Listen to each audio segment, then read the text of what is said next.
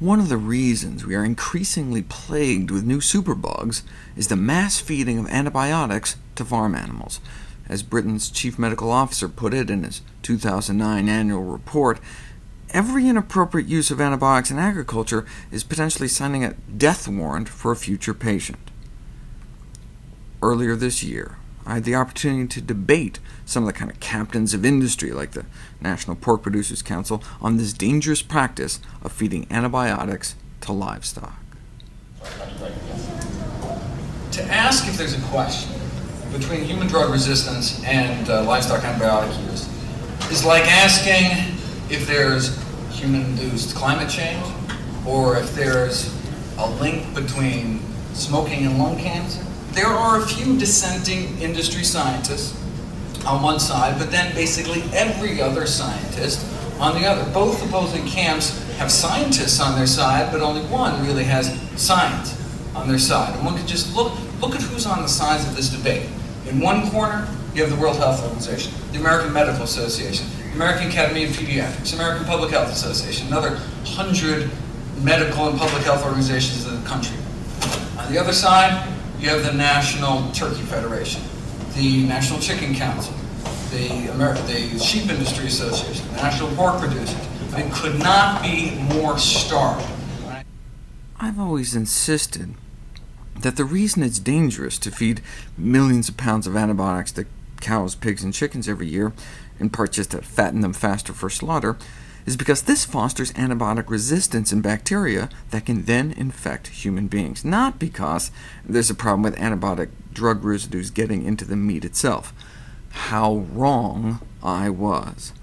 In a damning report released earlier this year, the U.S. Inspector General slammed the USDA for not protecting the American public.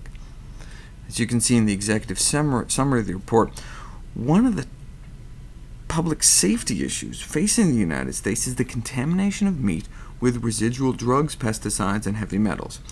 These drug and chemical residues then find their way to our dinner plates, but in order to safeguard the nation's food supply from harmful residue, the USDA, FDA, EPA are supposed to test for these contaminants and prevent adulterated meat from entering the food supply.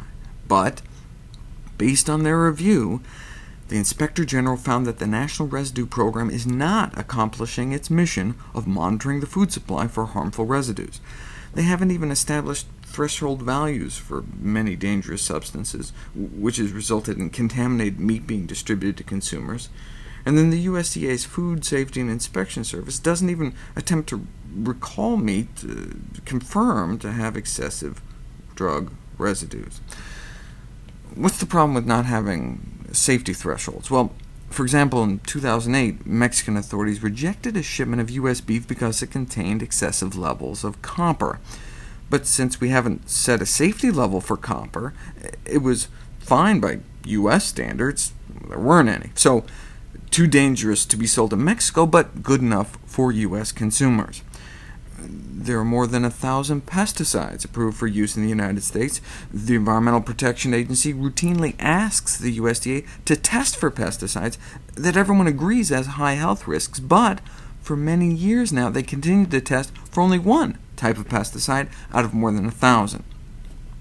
What's the big deal, though? I mean, what potential effects could the drugs and toxic metals in meat have on people?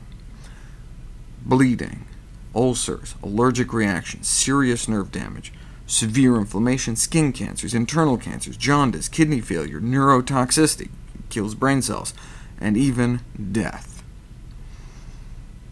Doesn't cooking destroy the drugs, though? No amount of cooking will destroy residues. In fact, in some cases, heat may actually break residues down into components that are more harmful to consumers. And then, even when our government finds these drugs in the meat, they don't stop it from contaminating the food supply. The Inspector General noted a case where a slaughterhouse found 4 drugs, ivermectin, sulfadiamethazine, fluorophenocal, and sulfamethazine, yet released the meat from these carcasses into the food supply despite the fact that consuming these drugs could result in stomach, nerve, or skin problems, but the USDA ordered no recall. Now, the USDA doesn't actually have the authority to demand a recall, which is a problem in itself, but they can at any time ask, at least, the company to voluntarily recall the meat. So when's the last time they asked a company to recall their meat due to illegally high drug residues? The USDA hasn't even asked since 1979. And this is not the first time the USDA has been cited for failing to protect the public. This was exposed 25 years ago by the National Academy of Sciences. So what happened?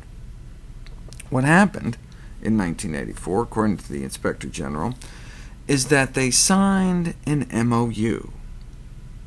And then the problem remained unresolved for the next 25 years. So that's what we've been eating all this time. So what does the Inspector General propose now? Number one recommendation, start from scratch. The government needs to reestablish the National Residue Program so it can accomplish its mission of safeguarding the U.S. food supply. What will be the USDA's response now? Maybe they'll drop another memo. In the meanwhile, if we insist on doing drugs through our diet, which meat has been found to have the highest risk for contamination?